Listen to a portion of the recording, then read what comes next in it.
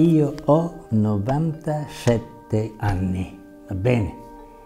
E allora conosco Papa Giovanni dal 1935.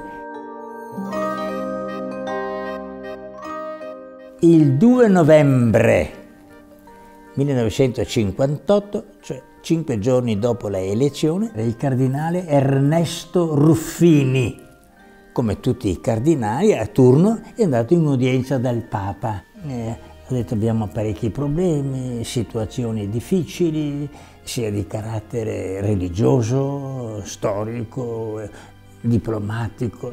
E nella carta delle udienze il Papa scrive la parola per la prima volta: concilio. Anche altri vescovi, tutti portavano vari temi, molti erano per la riforma liturgica dei seminari, della disciplina del clero, problemi non dottrinali ma pastorali. Passano 20 giorni, mi dice sul mio tavolo si accumulano problemi, domande, richieste, speranze, ci vorrebbe proprio un concilio. E io ho taciuto.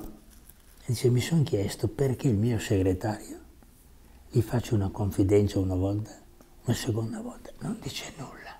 No, ma io so perché tu hai fatto questo. Tu hai pensato: è vecchio?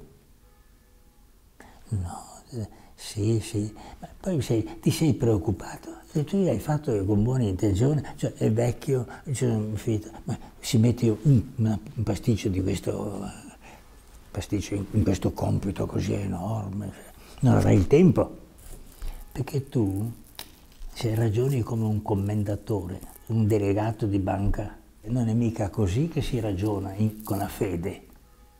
Ricevere una buona ispirazione e guardarla con ammirazione e dire: oh, quanto mi piacerebbe, è già un grande merito. Se poi Dio ti concedesse di trovare con l'aiuto dei collaboratori che ti incoraggia ad andare avanti, meglio ancora. E se tu cominciassi anche solo con la commissione antepreparatoria, è già un grande merito. Se tu muori e viene un altro e dice: grande onore anche solo cominciare. Ma perché Papa Giovanni ha fatto il concilio? Papa Giovanni, parlando con il suo segretario di Stato, ha detto: guardi che dopo la seconda guerra mondiale è molto bello che siano sorti 3 istituti internazionali e sono nati in America.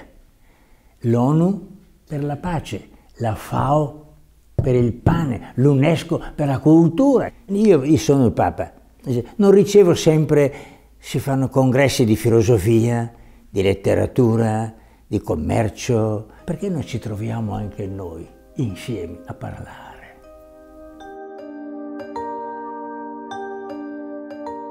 Avrebbe ripetuto questo, come ha detto all'inizio del concilio, no? L'ha detto: entriamo in concilio con il patrimonio della tradizione da Nicea sino al concilio di Trento e al Vaticano I. L'ha detto chiaro questo, cosa doveva dire di più? Proprio perché era un grande conservatore, ha potuto portare al mondo un messaggio di amore, di speranza e di fiducia.